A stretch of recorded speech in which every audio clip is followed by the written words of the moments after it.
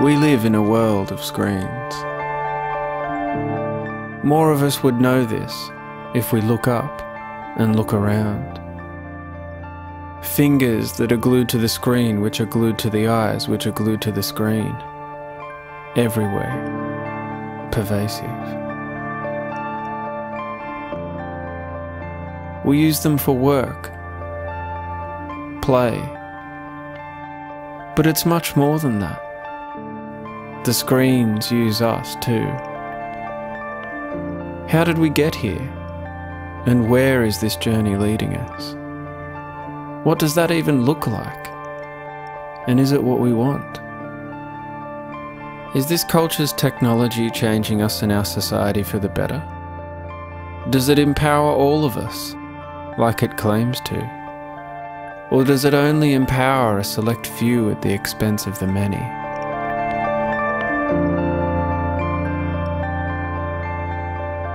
What's the price we pay to live in this pervasive electronic world?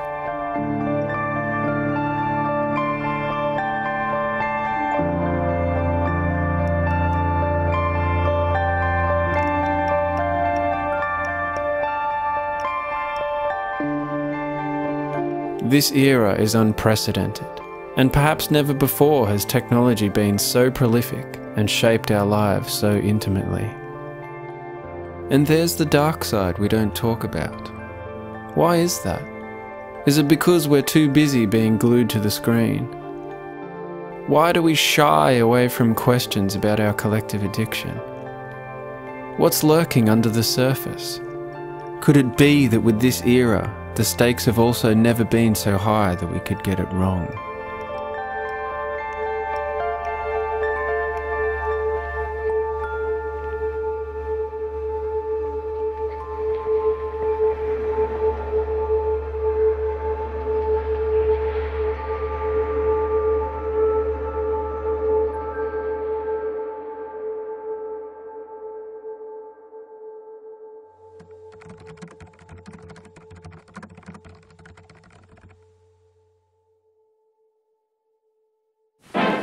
People becoming obsolete? A giant electronic brain has started cogitating at the University of Pennsylvania.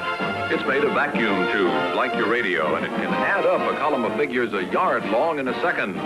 It's the world's first electronic computer.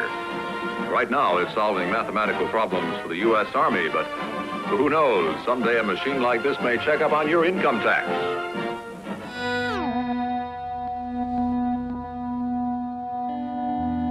The story of how we got here begins in 1946 with the invention of the ENIAC, the first digital computer. The ENIAC was the size of a large room. It covered 170 square meters, weighed 30 tons, and required extensive human labor to keep it working.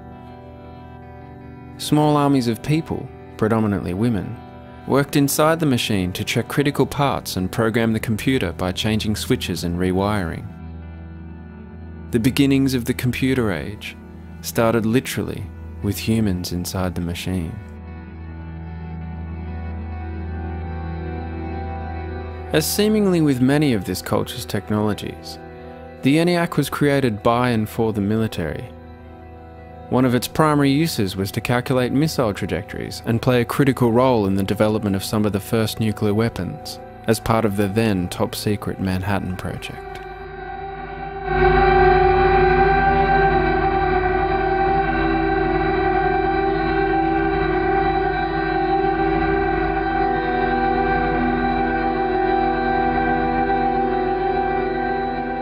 But obviously, the creation of the computer didn't just begin and end with weapons. After the Second World War, in the wake of vast devastation, an economic void appeared. Industry that had been rapidly set up across the globe to fuel war now had to repurpose its output for peacetime to continue to exist or face collapse from economic overshoot. But rather than stop this war machine, it was to expand into a different form. The coming decades would see the computer not only continue to drive war, but become a force in and of itself in the post-war era of consumerism and suburbia that was to be ushered in to ward off economic collapse. The 1950s saw a huge boom from this.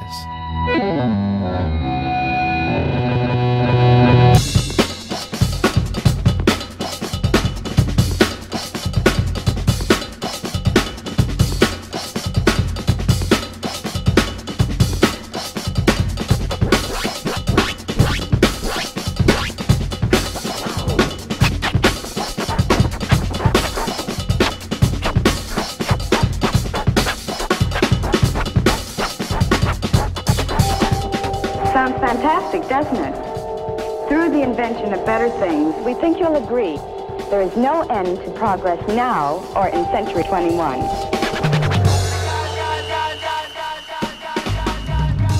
By the 60s, television was still relatively new and only in colour for the first time, solidified in its place in the home, driven by advertising. See all color shows in living color, a supreme achievement in television engineering. Yes, in little more than a wink of time, television has entered our homes, our lives, imprinted new silhouettes on our skyline. And all this has been just the beginning. It was also the beginning of the space race, a flexing of muscles between superpowers, escalating the technology of war and computers, satellites and communication.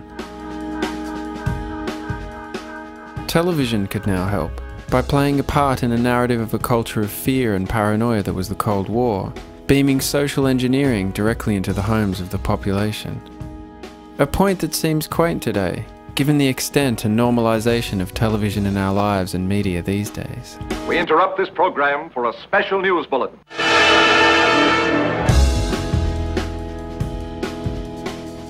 It was also during the space race that the computing structures of the internet were being developed in the Pentagon research labs of the United States military. Bob Kahn and I did the design work in 1973. He really initiated the program at the Defense Advanced Research Projects Agency. And so it's fair to say that the two of us had the primary involvement in the creation of the Internet's design.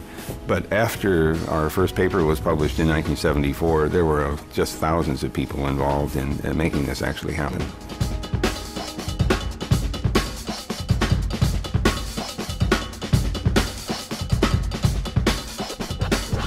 Indeed. The rapid escalation of technology by this point had transformed the world.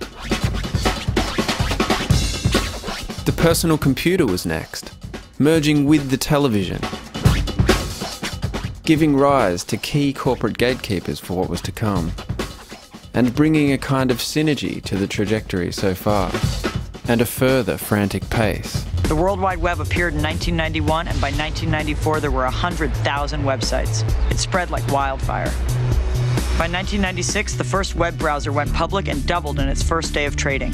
Its market cap by year's end was $2.2 billion. An IPO frenzy soon followed on the NASDAQ, and as ideas were bankrolled into companies, the dot-com was booming. It took radio 38 years to reach 50 million people. Television did it in 13. It took the web less than 5. By 1999, there were more than 150 million people online, browsing through more than 1 billion web pages.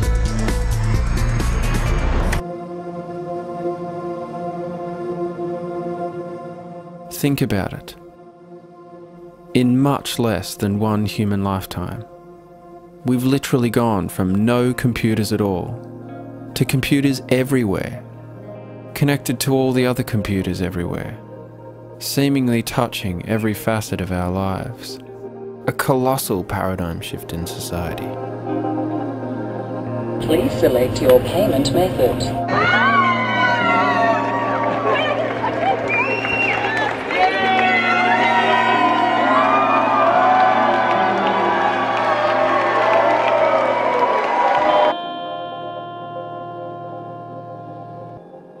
What we can see over time is computing power becoming incredibly powerful.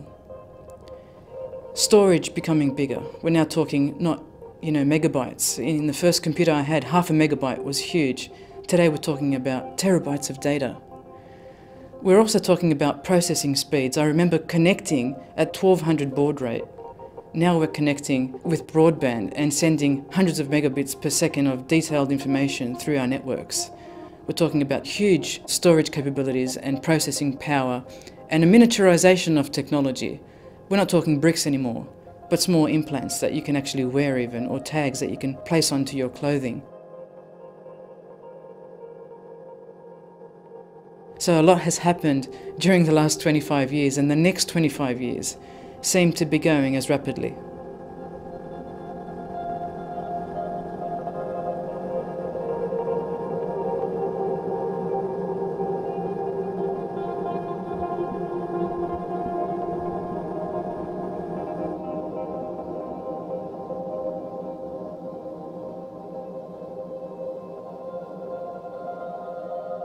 I think you have to look at two things that develop technology.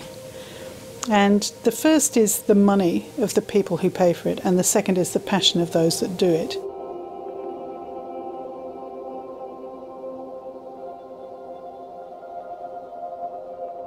And I suppose when you look at it, up to certainly the turn of the century almost, it was very hard to develop new technologies without one of three forms of funding, and I tended to refer to that as the ABC of technological change, because it was either funded by the armed forces, which were one of the greatest, most, and I included the space race in that really, or B, for bureaucracy. When you look at the processing power of sort of getting files and data on everybody and making sure that they were paying their taxes and their car registration and all the rest of it.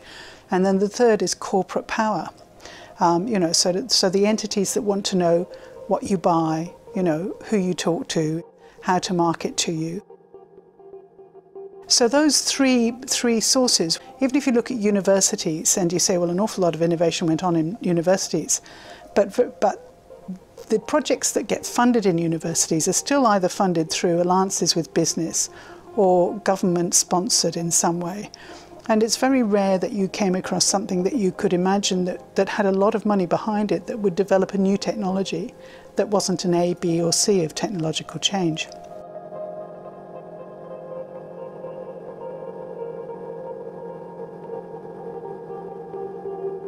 I suppose in the 10 years after the turn of the last century, to start seeing that really the A, B and C of technological change, those were still the main funders, but there were a whole new set of innovations that were driven by social engagement, by people who were passionate and were either passionate about the technology and kept developing it in certain ways, or were passionate about other things but could see ways in which to use the technology, to harness it, to achieve other ends.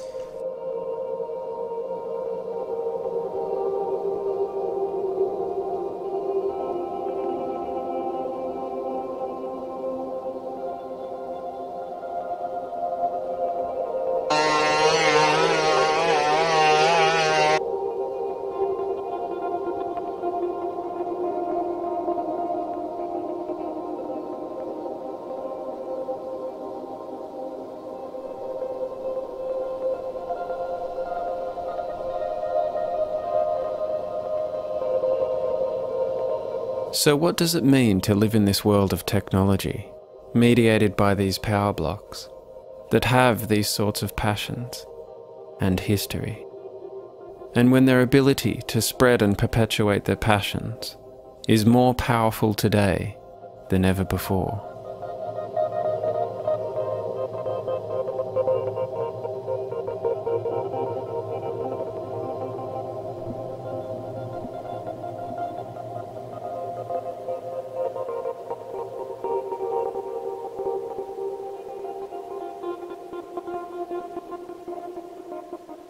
Now, all technology is rooted in ideology.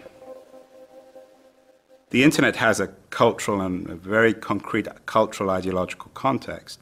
It represents the fusion of the old military-industrial complex of Southern California and the hippie ethic of Northern California. Both were, in a sense, opposed to authority. And in a book written by Fred Turner, a Stanford University professor, an excellent book, he explains that very strange union. Although on reflection, it's not that strange, because both the military-industrial complex, which invented the internet, or at least financed the internet in the late 50s, and the counterculture of the late 60s in San Francisco were tied together by their libertarianism. The internet itself reflects the ideology of the people who invented it, the people who drove it. I mean, technology is simply a reflection of human will. Technology isn't accidental. Technology just doesn't come about in a vacuum.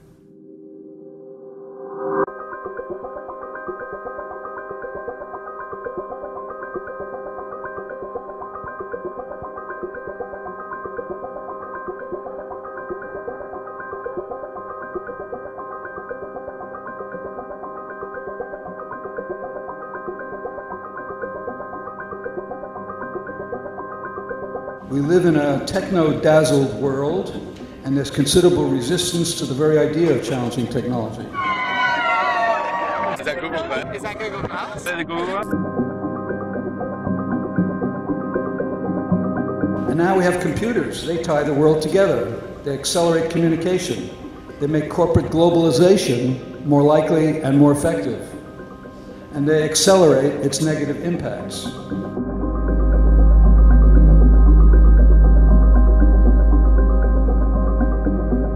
Nearly all information we get from about technology comes from the people who invent, promote, and sell it. We don't really need to hear from them at this event. We hear from them every day on TV and on the internet. We've been hearing from them for years.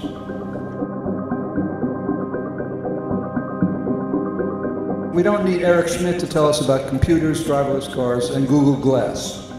We get it. We want to discuss the rest of the story. What else do they bring? How do they unify our minds within a certain worldview? How do they envelop us within their frameworks? What are their hidden harms to the planet? And how do we deal with the staggering information imbalance that exists right now in our country on these questions?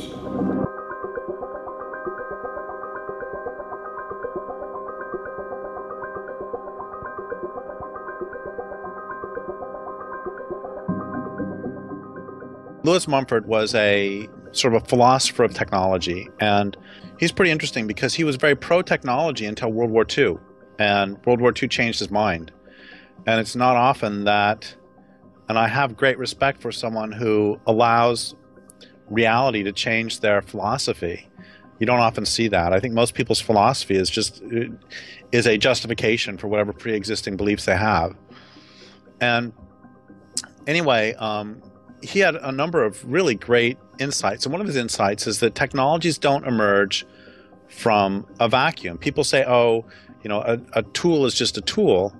But that's not really true, in that it takes a certain mindset and a certain set of social circumstances to create a certain tool. And then once you have that tool will then lead to certain mindsets. And a couple examples might make this really clear. It takes a certain mindset to create an atomic bomb. And then it takes a certain mindset to create an automobile. You know, the Tolowa Indians lived where I live now for at least 12,500 years, and they didn't invent backhoes, they didn't invent chainsaws, they didn't invent automobiles. And it's not because they were too stupid. It's because their way of life and their mindset made those technologies unthinkable. On the other hand, they created entirely different technologies, such as salmon welcoming songs. Those are songs that they would sing to welcome the salmon and to help the salmon return home.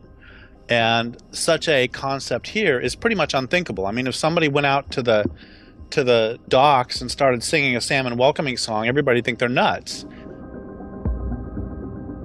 Likewise, once you have a technology, it changes how you perceive the world. And this can be seen really clearly in that I live about 3 miles from a grocery store. And I can drive into the grocery store, and if I forget something, yesterday I forgot something. In fact, yesterday I was sitting in the grocery store parking lot, and I realized, you know, I actually don't need anything, so I just drove home. I mean, I was in town anyway. But if I had to walk the 3 miles, here's how remember every single thing that I'm going to need for the next week. As it is, you know, jump in a car and drive 3 miles, it takes me like 7 minutes or something. You know, it's not a big deal. So, or you and I are having this conversation half a world apart.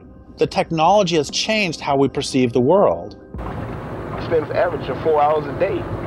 It's dark when we leave and it's dark when we come home. When we walk in the door, it's dark.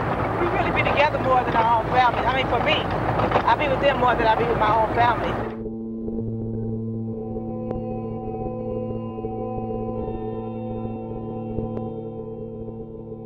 Once again, technologies don't emerge from a vacuum. And Lewis Mumford, he had a word for the combination of technology and the social system that would create it and then come out of it. And that's a technic, T-E-C-H-N-I-C. So you don't just have a knife standing by itself. Instead, this knife is part of a larger technic. You know, we've all heard the cliche that if all you have is a hammer, everything looks like a nail. You know, the technology is going to change how you perceive the world and how you relate to the world.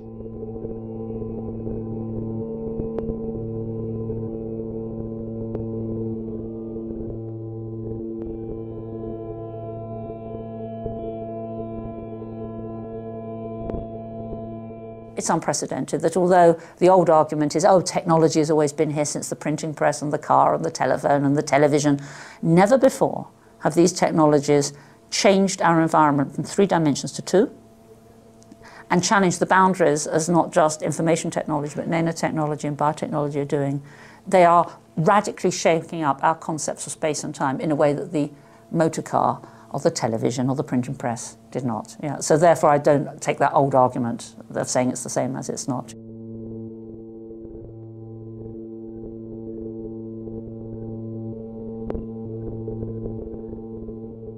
Screen culture is, as its name suggests, a whole way of life revolving around the digital devices. So when we say screen culture, whilst I wouldn't exclude television, it's more the interactive nature and the mobile nature of digital devices, which of course can embrace interactive TV nowadays. But it's more specifically when you think about the amount of hours people spend either with their Xbox or their laptop, or indeed their mobiles, or perhaps even nowadays with Google Glass.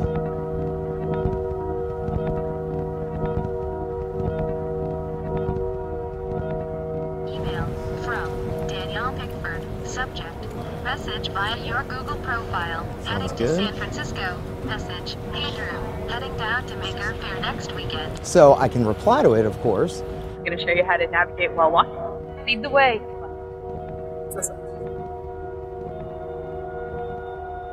Okay, Glass.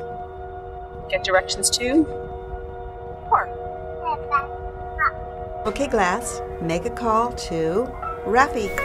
Is somebody calling me? Try, okay, Glass, answer call. Okay, Glass, answer call.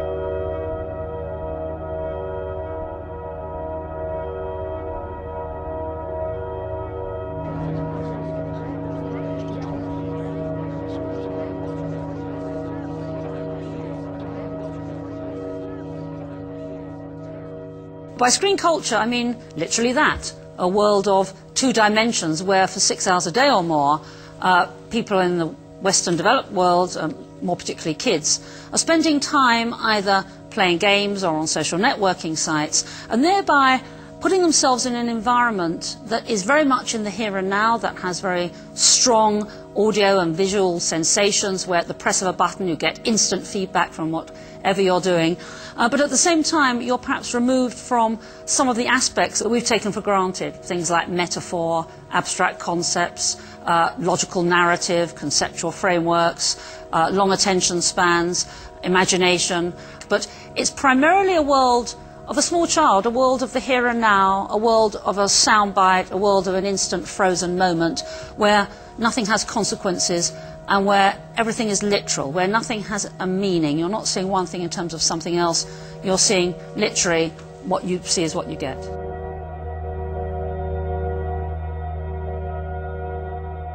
As a neuroscientist, the reason I'm particularly fascinated, and I think in equal measure both excited and alarmed by the impact of screen culture on the human brain, is because as a neuroscientist I know that the human brain is changing. It's highly plastic, as we say. That's not to mean it's made of plastic, of course, but more that it's very dynamic. It will adapt to the environment.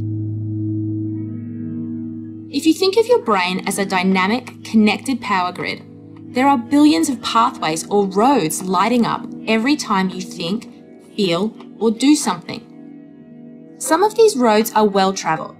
These are our habits, our established ways of thinking, feeling, and doing.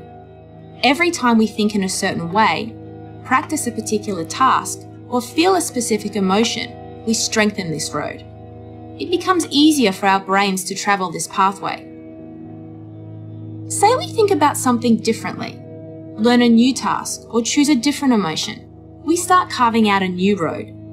If we keep traveling that road, our brains begin to use this pathway more, and this new way of thinking, feeling, or doing becomes second nature.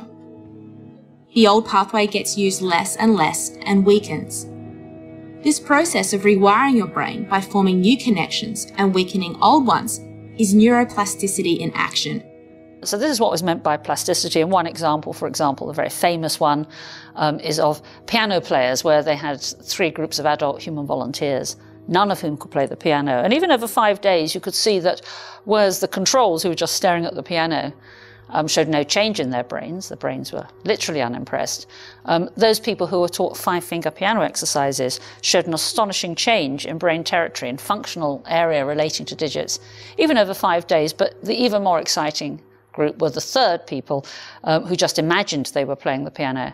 And astonishingly, their brains showed the similar changes to those that had done the physical exercise. So I think this shows you how everything you do, even a mere thought, in inverted commas, will literally leave its mark on your brain. And therefore, if that is the case, if we are so sensitive in adapting to the environment, if the environment is changing in an unprecedented way, as I argue as it is with the cyber world, then it follows that the brain will change in a similarly unprecedented way.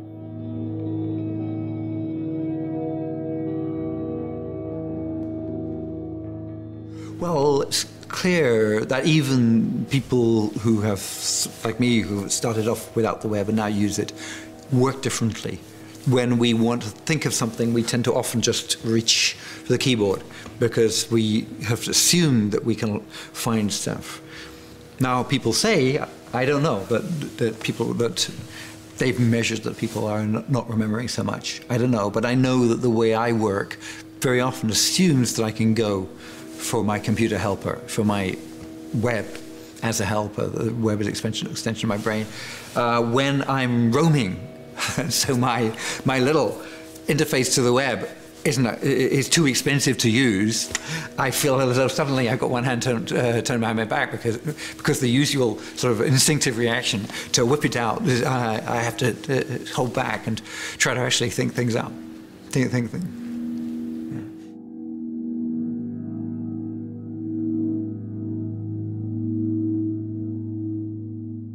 I think the price we pay for having easy access to so much information, easy, quick access to so much information, is we sacrifice some of the depth of our engagement with that information. So the kind of jumping, hopping from bit to bit to bit, clicking on links, takes the place of what used to be a more contemplative, I think, approach to thinking about one thing, whether it's one piece of information or the argument or the narrative of a book.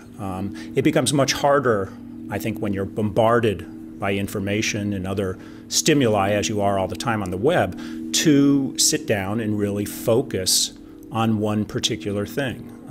And so we gain kind of a breadth of engagement with information, but the cost is, I think, a certain superficiality in our relationship to that information. How many of us can relate to this experience? Living vicariously through the computer, jumping from one thing to the next. Multitasking, digitally tethered. Looking up something, only to end up somewhere else completely unrelated. How many hours have you spent looking up fleeting curiosities? And how much of it do you remember? What do you take in? How many of us think through the global computer? And how has this already changed the way we think, feel, read and write, learn, understand, and remember?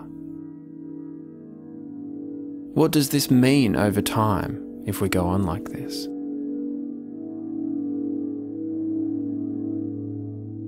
Throughout my life, books have played an important role, and I've always found it easy to immerse myself in a book and get engaged in an argument or a narrative.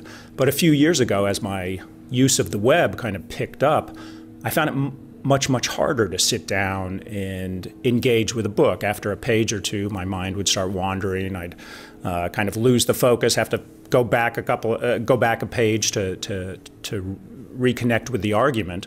And at first, I thought, okay, maybe this is just general, age or something that's causing this. But what I noticed is that the sensation I had when I tried to read or really concentrate on anything was that my brain, my mind, wanted to behave the way it behaves when I'm at my computer or online. It wanted to check email. It wanted to click on links and jump from page to page.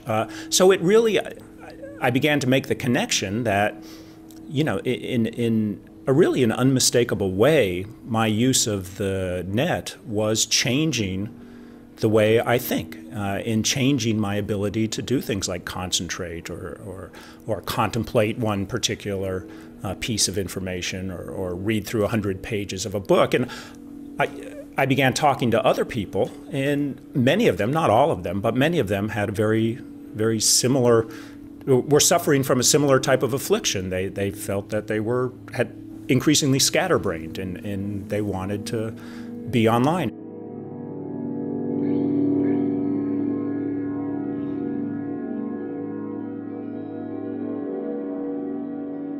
One of the biggest problems affecting the human brain in the 21st century is multitasking. And the research we've done over the past year or two that got a whole lot of attention was multitasking seems to be very bad for the brain. Not just while you're doing it, but there are lingering long-term effects. So people who multitask chronically, people who multitask all the time, seem to be less able to distinguish relevant from irrelevant information, seem less able to manage their memory, and seem less able actually to switch from task to task. So what this tells us is if we're designing interfaces to encourage multitasking or to support multitasking, we're actually creating a worse thinking, poorer thinking group of people. And it's very worrying.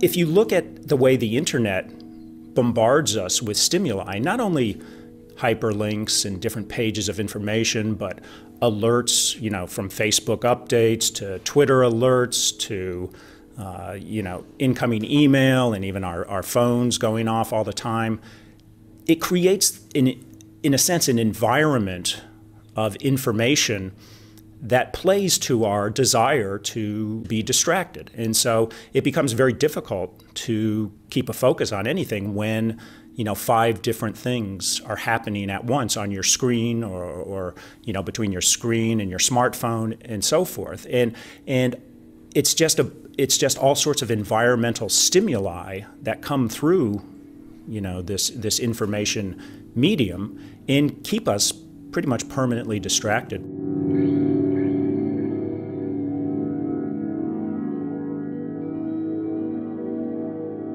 So you're reading an article online when you get an instant message with a link to a funny photo, which of course you have to share. And now you're reading your Facebook news wall, which sends you to a video of a panda bear attacking a kid. And now you're reading Wikipedia to learn everything you can about the violent behavior of panda bears. And this is what 3 minutes on the internet can be like.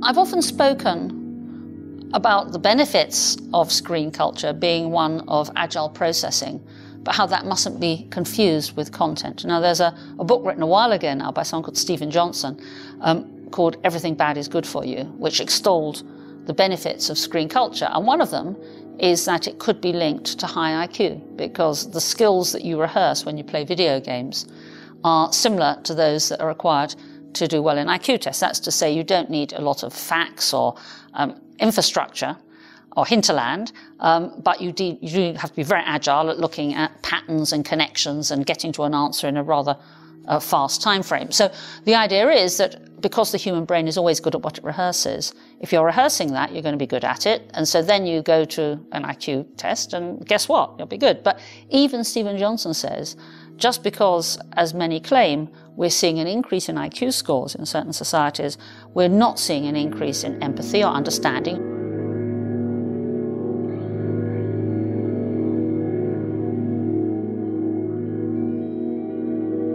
We're not seeing insights into the economic woes of the world or the Middle East crisis. You know, no one's suddenly come up with their superior cognitive abilities with insights that we would regard as important. And I think what you need to do, therefore, is on the one hand, yes, it's very good for mental processing, for what used to be called fluid intelligence. That's to say, where the emphasis is on giving a right response to an input.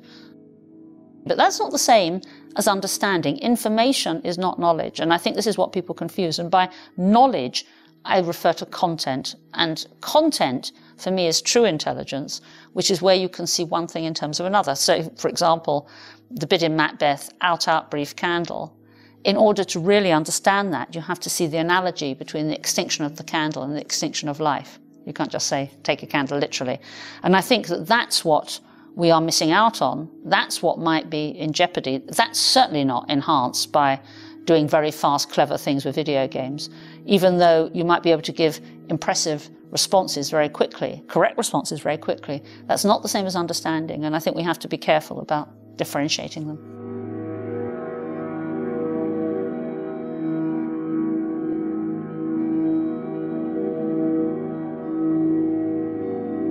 Following on from that idea, we think about learning. And let's take the example of the British Education Minister recently said, yes, young children now, everyone should learn a poem. And I think that's wrong. I think the emphasis should be they should understand the poem. So really what we need is not just to access facts, but we need to see one fact in terms of something else. So facts on their own are pretty boring. You know, who cares the height of a mountain or the date of a battle, the name of a king? These things are only relevant if you relate them to others and you see a trend and you can generalize, or if you're learning the name of a king, you know more about that king and why he was important. So a fact on its own, which is why Trivial Pursuits and pub quizzes are not held up as the pinnacle of intellectual achievement, facts on their own are not the same as interpreting the facts, putting the facts into a framework, and even more important than facts are ideas, and you do not get automatically ideas coming out of an iPad. You won't have that. You'll have access to facts, but it requires an inspired teacher, it requires your thinking processes, it requires something in addition for you personally to join up the dots, and that's for me, real knowledge. So can we join the dots with this then? The fact that the screen culture has become more pervasive than ever before, and that we're increasingly spending more and more of our time in this virtual world. A world which encourages distraction, shallowed thinking, short attention spans, and a world where we don't have to remember anything anymore because we can just look it up on Google. Can you see this as one thing in terms of another?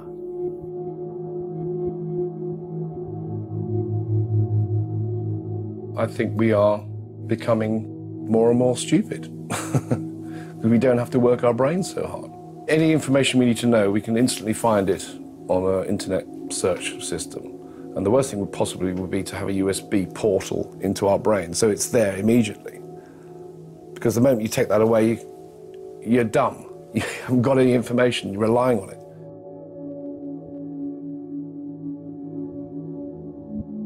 Recently there was some work done by someone called Sparrow, where she claimed that we were changing our memory processing because you can just look something up on Google. The overall findings are that when people don't know things, they tend to think about the computer first. They think about the place to find it. When people expect to have information accessible to them later, they don't remember it as well as when they don't expect to. So they do locate it externally instead of internally. And then finally, yes, that people tend to prioritize where to find things as opposed to the things themselves. And that does concern me because let's take that ad absurdum. If you feel you can look anything up and you don't have to learn anything, this would mean conversation is going to be pretty clunky, because if I normally meet someone of roughly my generation and culture, I will assume they know where Barcelona is. I'll assume they know who Napoleon was or who Henry VIII was. I'll assume they know where New York is. So you can have a conversation. And we all know the delight of having conversations with people where you share a lot of background knowledge that can develop ideas. But imagine having a conversation with someone who knew nothing, who didn't know who Hitler was, who hadn't heard of fascism, who had to look it up each time. This would mean that you couldn't really have a very fluid or interactive conversation. And I know that sounds extreme, but if we are always having recourse to an external source of memory, then I think it's going to have a severe impact on how we interact, how fast we have ideas, and what we do with them. And I think that the younger generation perhaps might be disadvantaged in not having such ready, agile processes and have a much more cut and paste mentality. Oh, maybe there's a way. Did I see the lineup for cars? It's like wasted. The Empire State Building is like really close to it, so it's a good.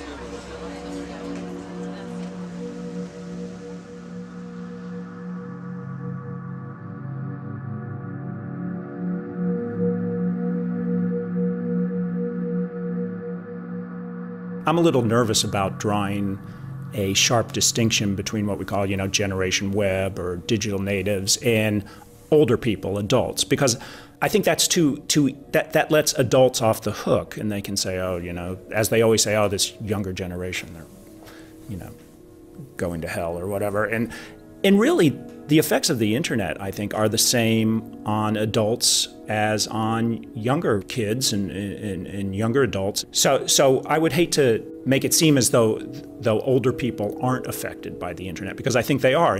And I think what we see in young people, the distractedness, the inability to, read more than 2 pages at a time, is probably coming to characterize older people in every generation as well. Having said that, I think obviously the human brain is malleable throughout the course of anybody's life, but it's particularly malleable, of course, when you're young. So if a person is brought up looking at screens and using the web and being bombarded by information, then the question is, will the brain circuitry necessary to do things like deep reading, deep thinking, will those circuits ever even come into being? Will they be wired for that kind of thinking, or will they be wired completely for internet type of thinking?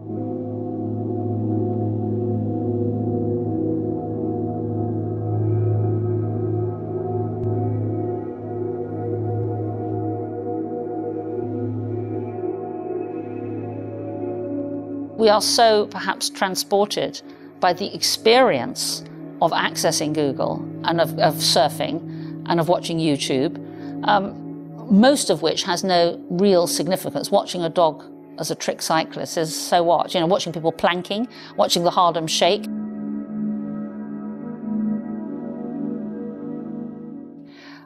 Why are we doing this? It's because the experience of it is obviously, by definition, pleasurable, but we're not doing it to find anything out. We're not on a quest anymore, because we know we can go on to the next thing and the next thing and the next thing. And this, in a sense, the means has outpaced the ends. And I think that again, this will have serious implications for education.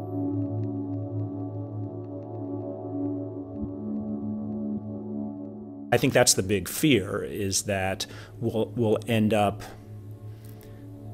with a generation of people who are very good at using the net and very good at finding information and processing information very quickly, but don't really have any capacity for contemplativeness or for concentration or for deep engagement with information.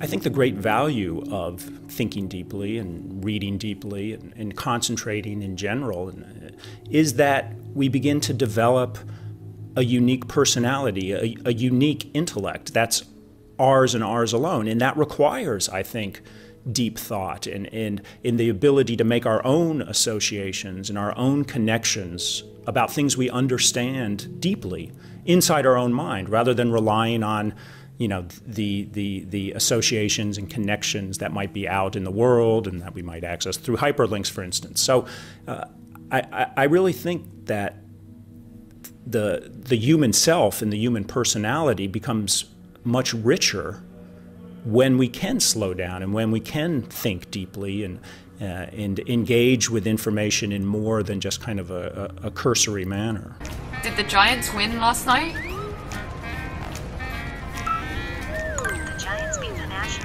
Will I need an umbrella tomorrow? No. You think no?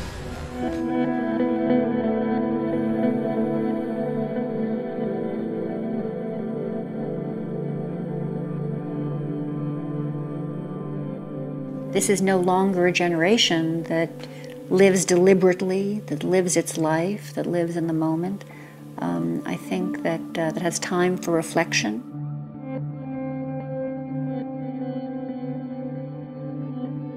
We ask ourselves questions. If the velocity and volume is such that I send you a tweet or I send you a text, you have to answer me back. You can't. Nobody answers a text by saying, I have to think about that for 2 weeks. The communication demands a response. Well, that means that we start to ask each other questions that are easy to answer. And so I think we live in a kind of paradoxical time, and we're giving a whole generation a very paradoxical message. The world is more and more and more and more complex. On the other hand, we're only going to ask you a question that you can answer in 2 seconds. So we leave ourselves less and less time for reflection because our communications media push us to quick responses. And quite frankly, the questions before our planet right now are not questions that should be answered or thought about in the time space of texting.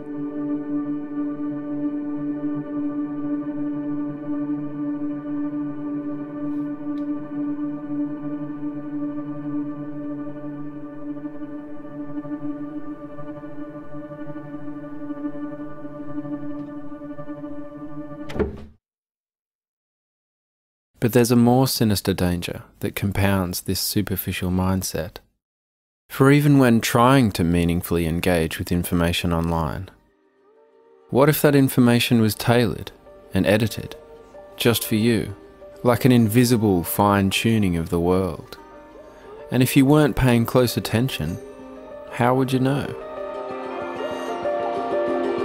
So when I was looking at Facebook, I noticed that some stories do a lot better on Facebook than others, and that people were finding it very easy to click like on I just ran a marathon or I just baked this awesome cake, but that the stories like the genocide in Darfur enters its 10th year weren't getting so many likes. And in a world where the Facebook algorithm shows the stories that get lots of social love to more people and shows the stories that don't to less people, what does that mean? Does that mean that we don't find out about important but unpleasant things that are happening?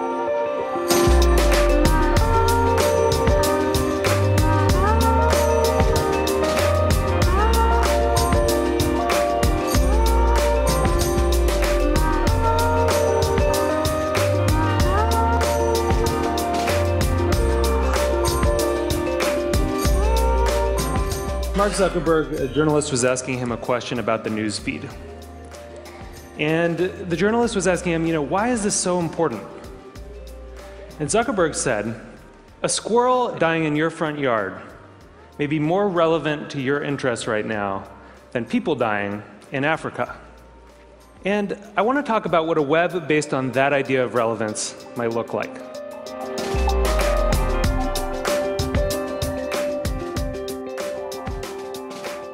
When I was growing up in a really rural area in Maine, the internet meant something very different to me. It meant a connection to the world. It meant something that would connect us all together. And I was sure that it was going to be great for democracy and for our society. But there's this kind of shift in how information is flowing online. And it's invisible. And if we don't pay attention to it, it could be a real problem. So I first noticed this in a place I spend a lot of time, my Facebook page. I'm progressive politically, big surprise, but I've always gone out of my way to meet conservatives. I like hearing what they're thinking about. I like seeing what they link to. I like learning a thing or two. And so I was kind of surprised when I noticed one day that the conservatives had disappeared from my Facebook feed. And what it turned out was going on was that Facebook was looking at which links I clicked on. And it was noticing that actually I was clicking more on my liberal friends' links than on my conservative friends' links. And without consulting me about it, it had edited them out. They disappeared. So Facebook isn't the only place that's doing this kind of invisible algorithmic editing of the web. Google's doing it too. If I search for something and you search for something, even right now at the very same time, we may get very different search results. Even if you're logged out, one engineer told me, there are 57 signals that Google looks at. Everything from what kind of computer you're on, to what kind of browser you're using, to where you're located, that it uses to personally tailor your query results. Think about it for a second. There is no standard Google anymore. And the funny thing about this is that it's hard to see. You can't see how different your search results are from anyone else's. But a couple of weeks ago, I asked a bunch of friends to Google Egypt and to send me screenshots of what they got. So here's my friend Scott's screenshot. And here's my friend Daniel's screenshot. When you put them side by side, you don't even have to read the links to see how different these two pages are. But when you do read the links, it's really quite remarkable. Daniel didn't get anything about the protests in Egypt at all in his first page of Google results. Scott's results were full of them. And this was the big story of the day at that time. That's how different these results are becoming. Now, wait. Explain that again. I mean, that is astounding. So you go in, the uprising is happening in Egypt. Right. In fact, today there's a mass protest in Tahrir Square. They're protesting the military council and other issues. So if I look and someone who likes to travel look, they may not even see a reference to the uprising? That's right. I mean, there was nothing in the top 10 links. And what actually the way that people use Google, most people use just those top 3 links. So if Google isn't showing you sort of the information that you need to know pretty quickly, you can really miss it.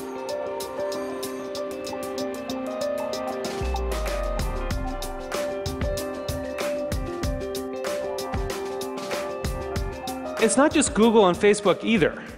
This is something that's sweeping the web. There are a whole host of companies that are doing this kind of personalization. Yahoo News, the biggest news site on the internet, is now personalized. Different people get different things. Huffington Post, Washington Post, New York Times, all flirting with personalization in various ways. And where this moves us very quickly toward a world in which the internet is showing us what it thinks we want to see, but not necessarily what we need to see. As Eric Schmidt said, it'll be very hard for people to watch or consume something that has not, in some sense, been tailored for them. So I do think this is a problem. And I think if you take all of these filters together, if you take all of these algorithms, you get what I call a filter bubble. And your filter bubble is kind of your own personal, unique universe of information that you live in online. And what's in your filter bubble depends on who you are, and it depends on what you do. But the thing is that you don't decide what gets in. And more importantly, you don't actually see what gets edited out.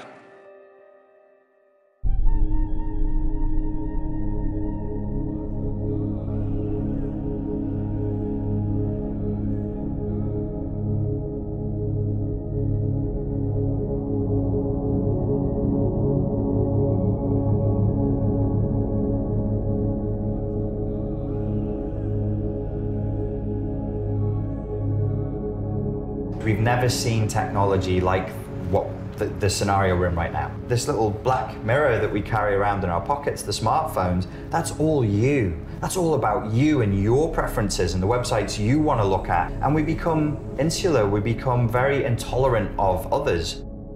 The technology that we carry with us and that we are consuming at record rates right now encourages entitlement and encourages a lack of respect of other people's boundaries.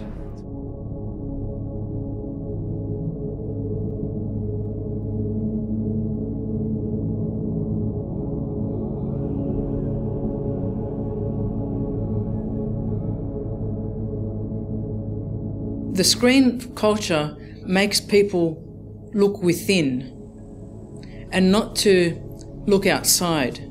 So when I'm using my smartphone and I'm being sent instant messages and I'm being communicated to, it's about me. And people can say that's great for personalization. That's how I want it. I want to customize my whole life. But in fact, we're internalizing a lot of things. If I think about me, then most likely I will neglect my children. I will neglect my partner. I will neglect my workplace, because it's about me and my interactions and the instantaneous communications that take place. There's always a danger in that, in ignoring your neighbour, in a lack of collective awareness.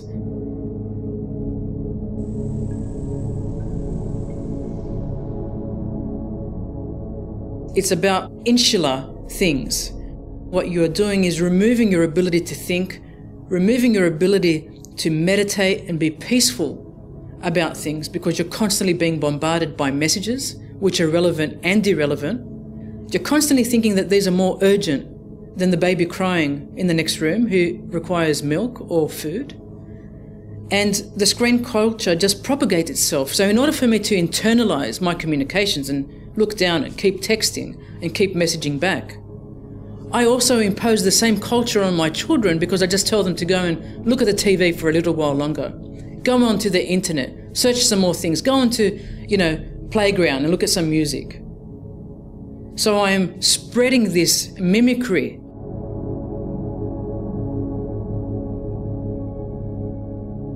And so when my senses are enveloped and it's about me and my communications, it's not about my children, it's not about my partner, it's not about my workplace, it's about me. And I think there's a great danger in trust within society, in building relationships with one another, or a lack of building when we are concerned about the me.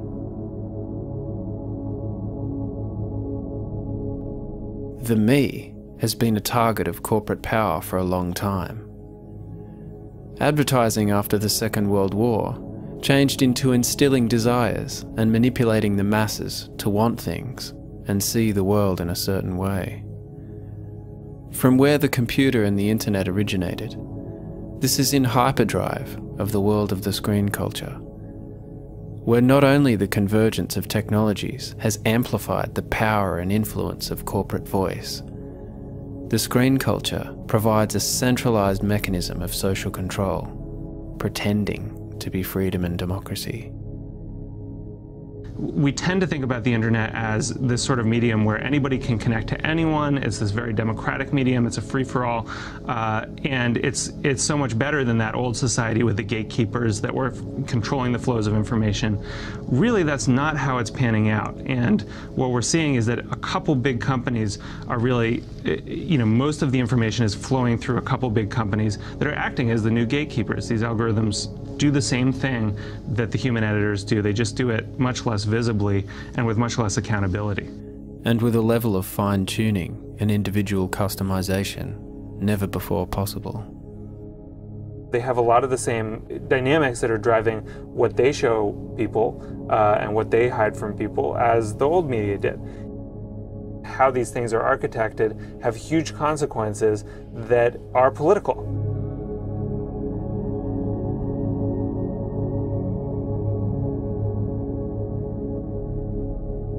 The filter bubble puts you at the center of what seems like a vast world of connectivity and relevance. But really, you're in a walled information garden, a holding cell of two-way mirrors, a giant echo chamber.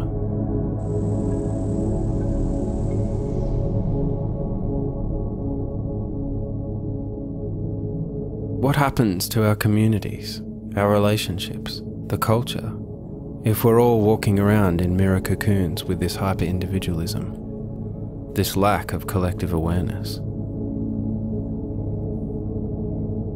There's this thing called confirmation bias, which is basically our tendency to feel good about information that confirms what we already believe. And you can actually see this in the brain. People get a little dopamine hit when they're told that they're right, essentially. And so, if you were able to construct an algorithm that could show people whatever you wanted, and if the only purpose was actually to get people to click more and to view more pages, why would you ever show them something that makes them feel uncomfortable, makes them feel like they may not be right, makes them feel like there's more to the world than our own little narrow ideas? And doesn't that, in effect, reinforce polarization within the society in terms of people not being exposed to and listening to the viewpoints of others that they may disagree with? Right. I mean, democracy really requires this idea of discourse, of people hearing different ideas and responding to them and thinking about them. And, I come back to this famous Daniel Patrick Moynihan quote where he says, everybody's entitled to their own opinions, but not their own facts. It's increasingly possible to live in an online world in which you do have your own facts, and you Google climate change and you get the climate change links for you. And you don't actually get exposed necessarily. You don't even know what the alternate arguments are.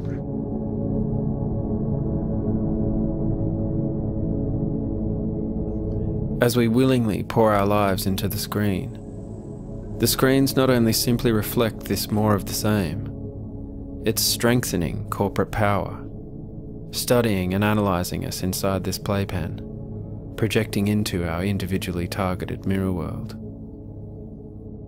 We become the product of the consumer culture in totality.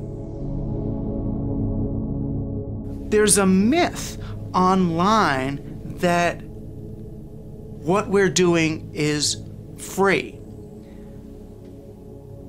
All that's happened is the place that revenue and value is extracted from us has been shifted.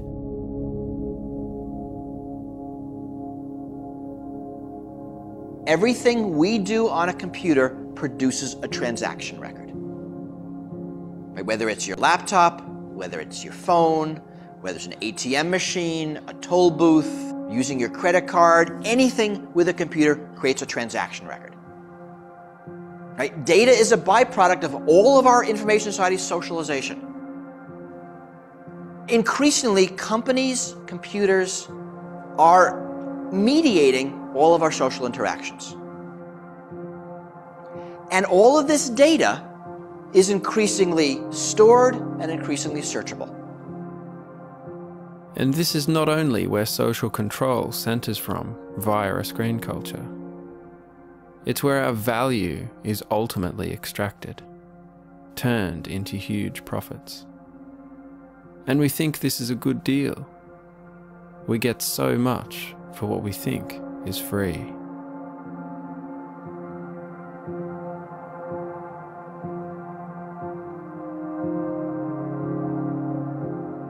Think about your digital trails.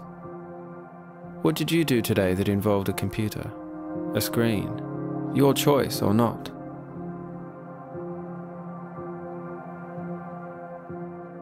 The screens are always watching, saving. Example. When you browse the web, if a page has that like button, Facebook collects information about where you visit. Even if you're not on Facebook, the fact that you've been somewhere, Facebook knows, because the like button is there. And even if you don't click, it's been loaded from Facebook's servers. They know. And this information's used to shape your experience. The same is true for Google. The millions upon millions of websites that run Google Ads, or use Google Analytics software, or make use of any Google code, YouTube video, search buttons or images. If anything touches Google, Google knows. Think about all of those websites across the internet that these companies track, analyze, dominate and influence. How are our lives shaped by this? And how do we even know what's happening behind the scenes? We've become so sparing in our understanding of these technologies, these corporate interests, and how they wrap around our lives. What happens when I click this button? The product online is not the content. The product online is you. The product online are the eyeballs looking at that content and as much information about how to influence the hands connected to those eyeballs as possible.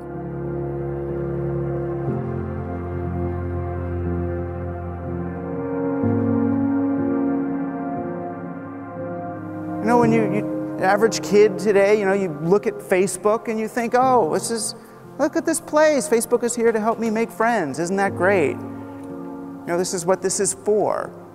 Right? The distance between the user and the program is so great, we don't even know what the programs we're using are for. I talked to little Johnny, and he thinks that Facebook's there to help him make friends. You know, go to Facebook. What do you think they're talking about there? How are we going to help little Johnny make more friends? Deeper, lasting human relationships? No, they're thinking, how are we going to monetize Johnny's social graph? Right? How are we going to use big data to predict what Johnny's going to do and then sell Johnny's future to himself before he knows he's there himself? What you have with the internet is a world on the one hand where a lot of young men, and they tend to be young men, spout a lot of nonsense, in my view, about democratization and egalitarianism and the opening up of everything. On the other hand, these young men are becoming infinitely rich and powerful.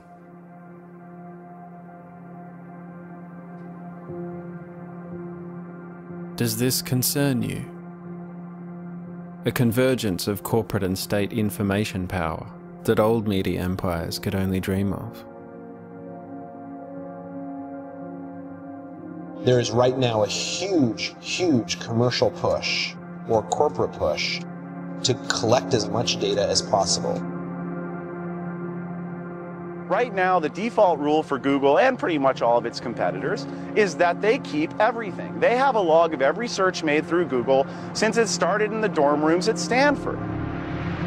What you Google for defines you. A log of your searches on Google or any other search engine is practically the closest thing to a printout of the contents of your brain that we've ever seen. It indicates your political leanings, your religious leanings, your medical concerns, your sexual concerns, a vast array of sensitive data that in the past no one ever had.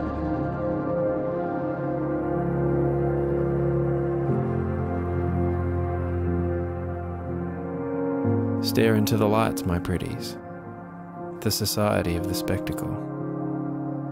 Captive populations glued to screens, engineered with ever-increasing precision and insight.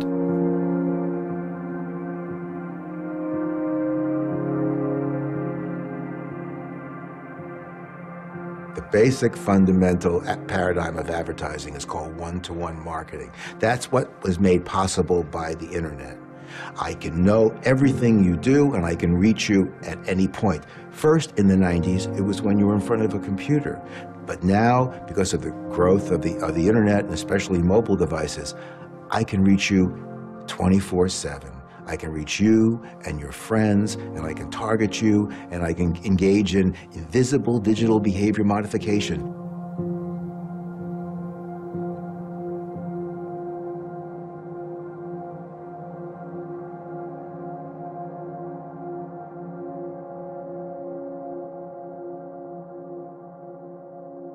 What sort of Ministry of Truth style world actually exists and would be perpetuated because of these huge, powerful engines? Engines that now have global reach and extensive influence over the information streams accessed by billions of people.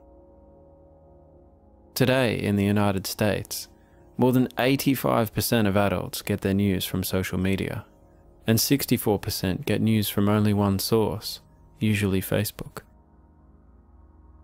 And so the behaviour modification doesn't just end with advertising, buying stuff, and how we'd be shaped into accepting a single news feed. The mega machine is much bigger than that.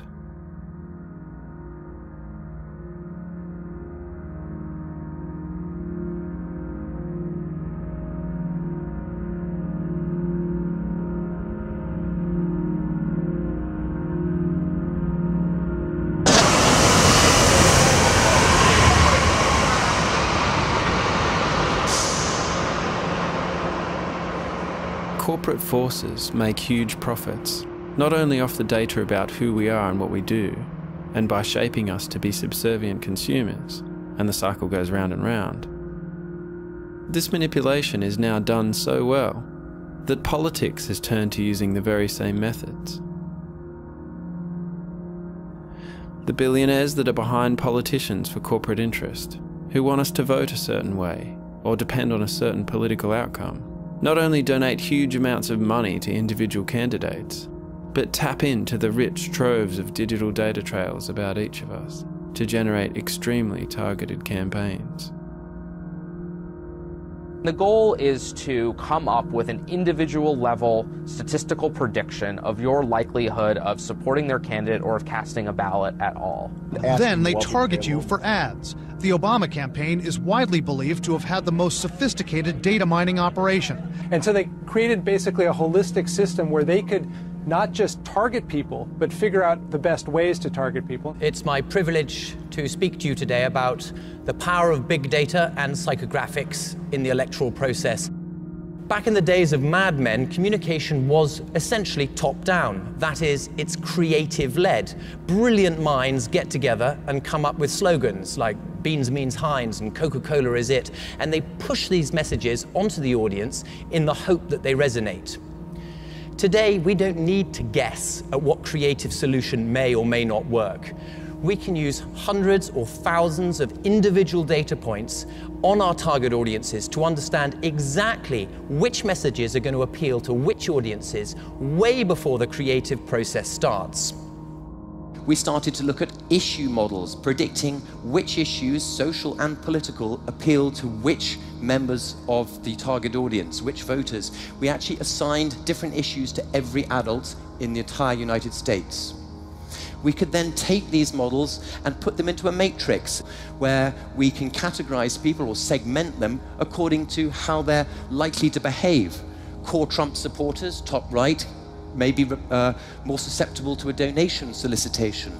Get out the vote, people who are going to vote Republican, but they need persuading to do so. Persuasion audiences, people who need shifting a little bit from the center towards the right.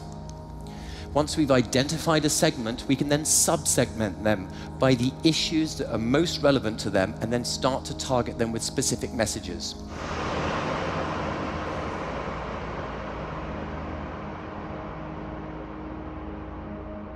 Axiom.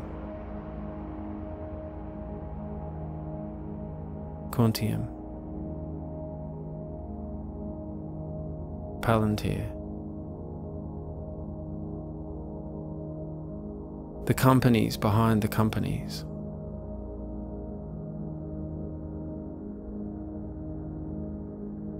The new age of the consumer culture that has also subsumed politics, run by data.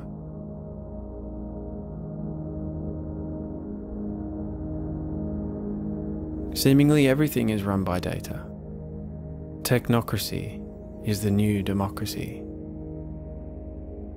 These forces are the pervasive hidden hand in much of the online world, openly bragging about how they can manipulate us with scientific precision on a scale never before possible.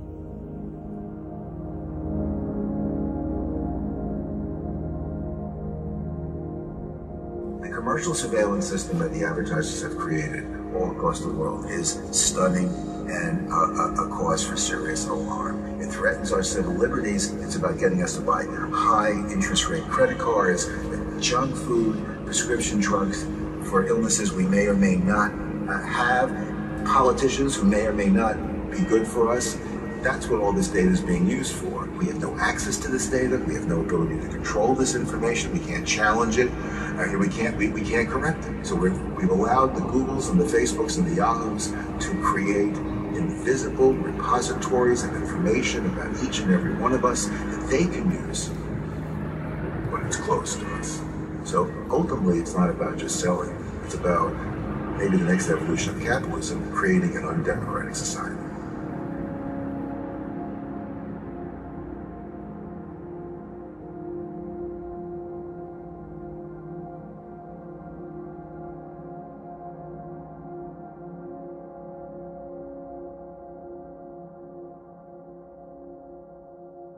So the phrase that's often used, I've got nothing to hide, so I've got nothing to fear, is something that's often said by people. To that, I always say, you've got nothing to fear, nothing to hide until somebody identifies that you have otherwise. Business leaders. Excuse me. What's up? What are we doing here? Oh, I'm taking a video. I'd appreciate it if you'd go somewhere else with that, okay? Oh, it's fine. It's just a video. It's offensive to me. Excuse me, I'm trying to have a private conversation. Could you respect that? There's a great deal of information about humans that you don't want to have widely available, that you want to provide particular protections for. It's just a video, man. I hear you. Okay. I'm having a private conversation. Would you please move? We hear this nonsense about the only people who are concerned about privacy are people with something to hide. Well, yes. How about your password? How about your PIN? How about various aspects of your physical person? How about various aspects of your health? Various aspects of your finances, the fact that you've got a really, really valuable painting in a house that's really easy to break into and that doesn't have a security system. How about the way your kids go to and from school? What your daughter drinks and which drink to spike. There's any number of things that people have to hide. Do you not understand what I'm saying? It's a private conversation. All right, calm down. Leave. Calm down. Leave. It's just a video. Fuck you. You got it? And the horse you rode in on. Jesus Christ, you have no respect for anybody. What are you gonna do, follow me around now? Jesus fucking.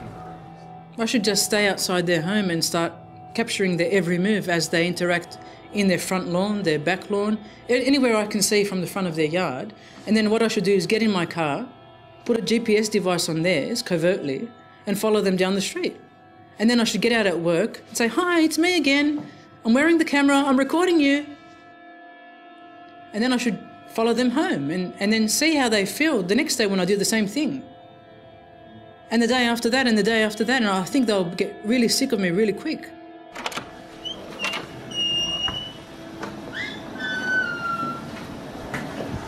What are you doing? I'm just taking a video. Why are you taking video without asking us? What? Shouldn't you ask us first before you're taking video? Oh, you seem confused. Yeah, you're not. We have this room and you just like barge in. Oh. Can you leave? Dude, what's your problem? Can you just leave? Huh? Can you ask us why you're taking a video? Just taking a video. Okay, well, I don't want to be taking a video. Why are you so worried about it? I'm not worried, you're just being annoying. Look at it this way. You ever go to the grocery store? You know, there's like surveillance cameras everywhere. Yeah? It's not a big deal.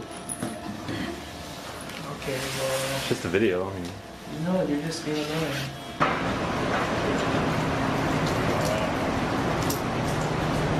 Can I ask who you are? What? What are you doing? I'm taking a video. Of what? Just a video. Why are you taking a video of me? Why not? I don't really care for other people to just be taking a random video of me. Didn't you just come out of the drugstore? Yeah. They have cameras in there. So?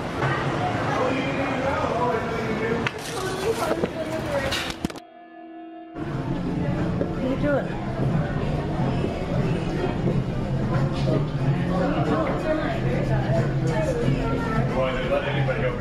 Hey, how are you? How are you? See you. Good? You too. You have a problem? What are you doing? We got a photographer. I don't know who this guy is. What are you doing? His son. Hey, hello? What are you doing? What are you doing? What are you doing? You don't know. He's been following us and thinking like, what are you doing? Why don't you answer him? Hello? Hello? Chief. Hey, Chief. What are you doing? Do you talk? Do you talk? Hello? We're going to meet somebody. Holy crap. How you doing? I'm good. This is freaking me out. Yeah, I know. Should be really freaking you guys out. And this is what the Mega Machine does. It follows us everywhere, tracking, recording, analysing, scrutinising. Unanswerable. So why aren't we pissed off about this in the same way? Is it because the surveillance is diffuse, coming at us at all directions? It's not a guy with a camera right in front of our eyes. Why are you taking a picture for? It's something that's been normalised in slow incremental stages. A kind of creeping normalcy, hidden in plain sight. Most people who go about their everyday life are oblivious to CCTV cameras.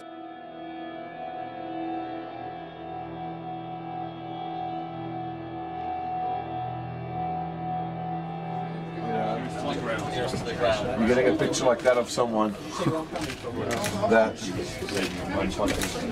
you can't, the person's not going to be able to question what's going on. Even mobile CCTV now on police cars.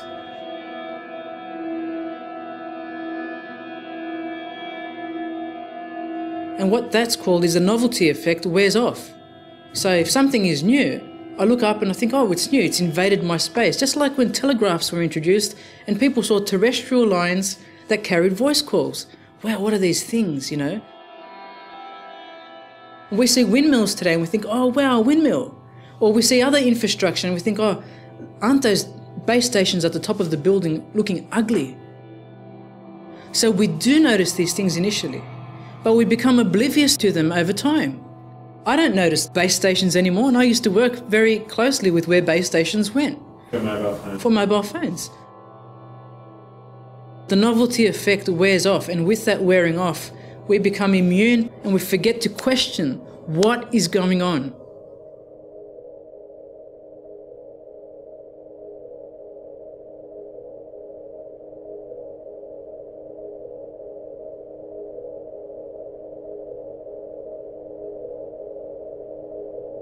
The Jews who lived in Holland in 1939 had nothing to fear from a database that identified them as being Jews. Well, they don't have anything to fear now because they're all dead, with very few exceptions.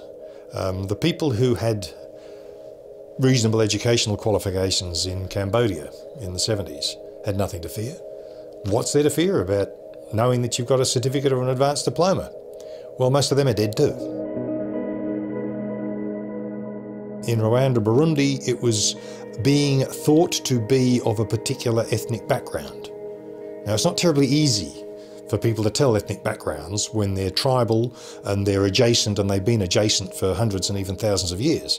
But the decision was made that you were of that ethnic persuasion and therefore you were dead.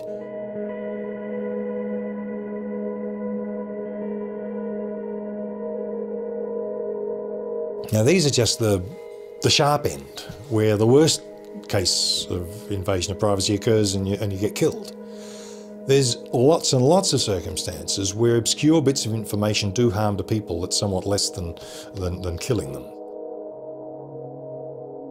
Misinterpretation of, oh, you've got a criminal record, oh, we can't hire anybody with a criminal record.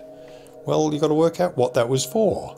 There have been people who had a criminal record because they were demonstrators against the Vietnam War, or they were demonstrators against apartheid in South Africa, who, once it has become apparent to the employer why they had the criminal record, they were instantly hired.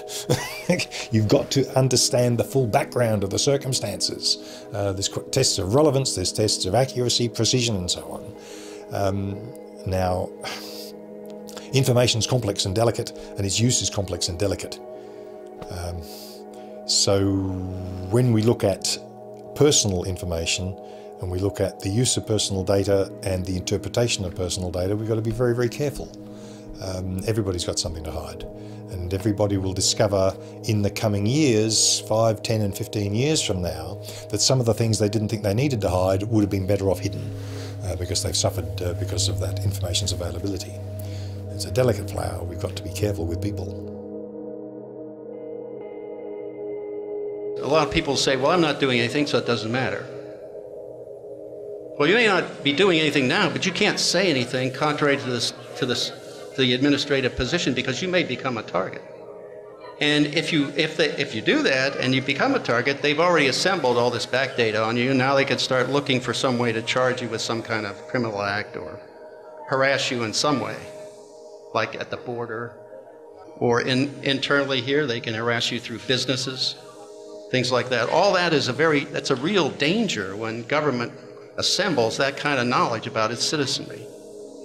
I mean, from my background, the KGB, the Stasi, the SS, and the Gestapo, they could never have dreamt of having such an ability to monitor the population. That's the real threat. Can you imagine that a guy from the NSA is actually saying that all of their enemies before put together is essentially less than what they have built to deploy on all of us?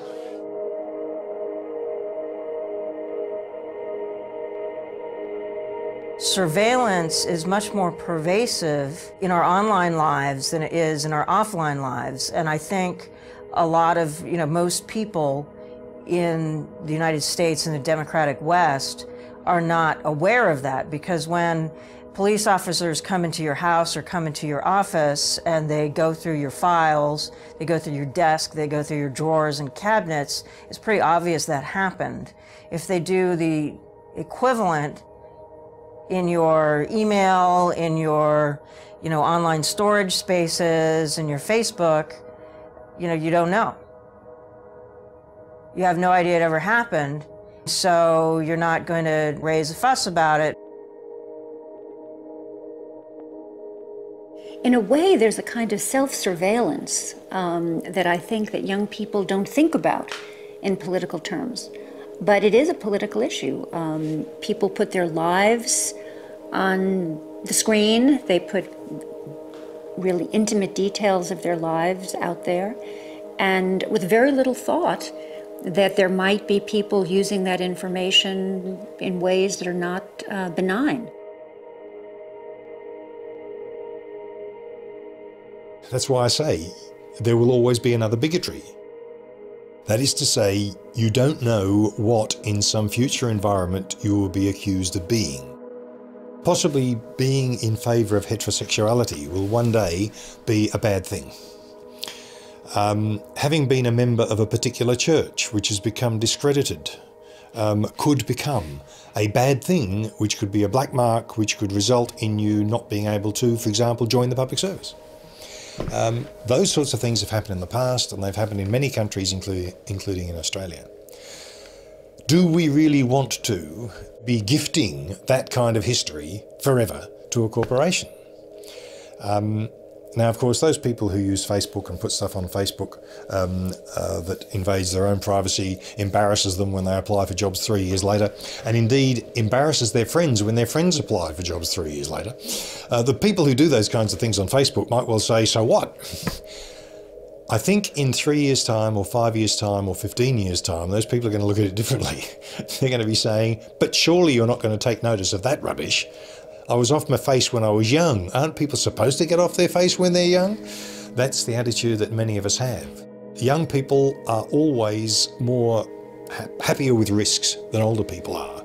And that's the same person. The older one is more risk averse than the younger one was. Yes, I and many of my friends, before I had a grey beard, did lots of stupid things. I had the advantage that they were only visible in a limited space because the ability to film things was nothing like then what it is now. And they were not only limited in space, they were limited in time because they weren't recorded and they weren't subsequently available to anybody except by word of mouth. So I'm protected. My youth's all right. All the things I did that were stupid in my youth aren't up there on Facebook and won't be, and they aren't in Gmail. But the current generation are facing a different thing. They're facing capture and recording and retention in ways that we think is quite inappropriate. It runs quite against the grain for humans. Somebody told me that they can listen to what we're saying by my having this, even if it's turned off. Yes. Here's the real grand design.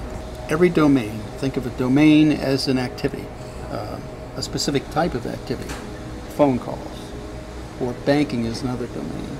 So if you think of graphing each domain, and then each graph then turning it in the third dimension, the trick now is to map through all the domains in that third dimension, pulling together all the attributes that any individual has in every domain, so that now I can pull your entire life together. The purpose is to monitor, be able to monitor what people are doing.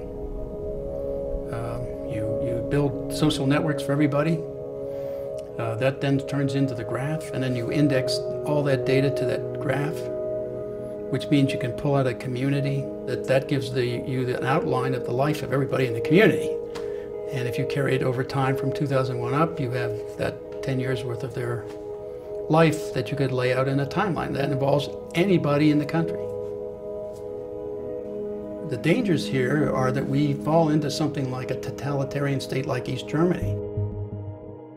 That's actually the creepy thing about surveillance, like preemptive surveillance. You can find anything about someone, you can make stuff up, you just collect all this material and you can go back later and interpret it in so many ways, and so everybody can become the enemy instantaneously.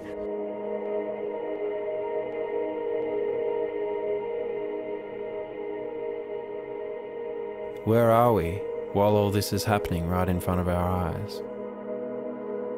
Are we paying attention?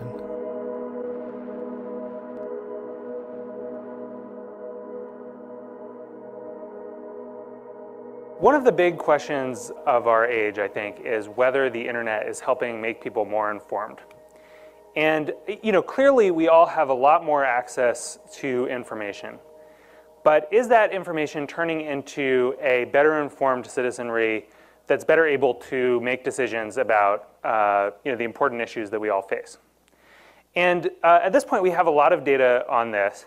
And I think we can actually say it's not really.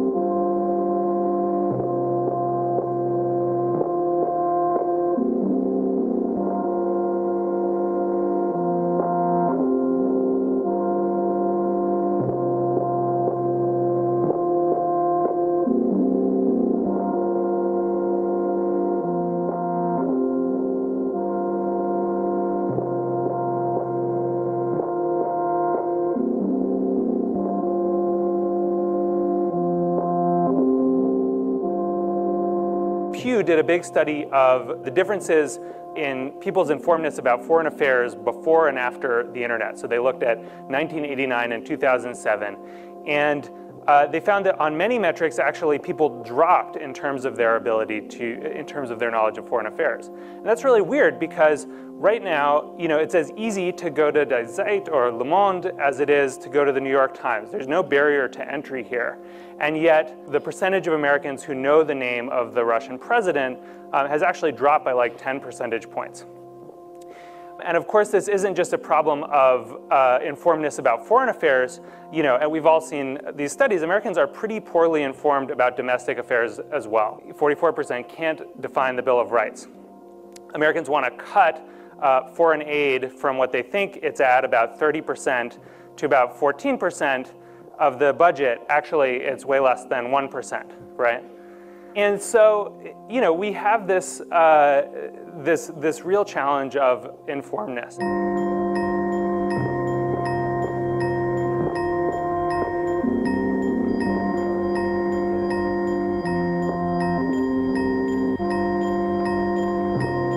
We have a situation in which a significant percentage of the population doesn't vote, doesn't care about the issues, is tuned out entirely, is what we call depoliticized. In fact, we have a rate of depoliticization in the United States that must make a tyrant like in, you know, Indonesia envious. They say, how can I get one of these vegged out populations?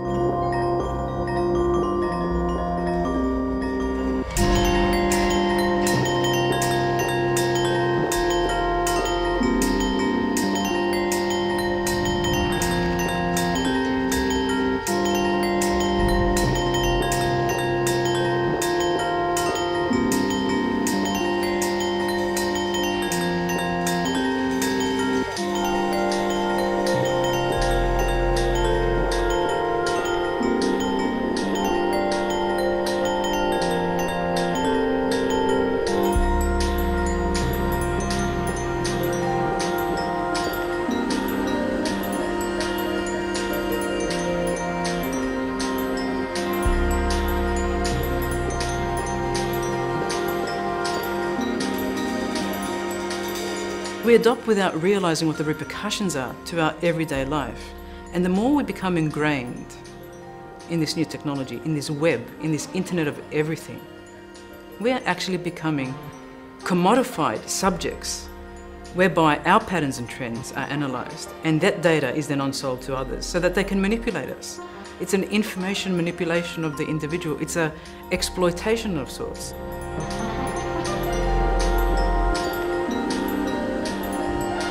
And we also don't grow up in a culture that encourages critical thought or radical thought or really any thought.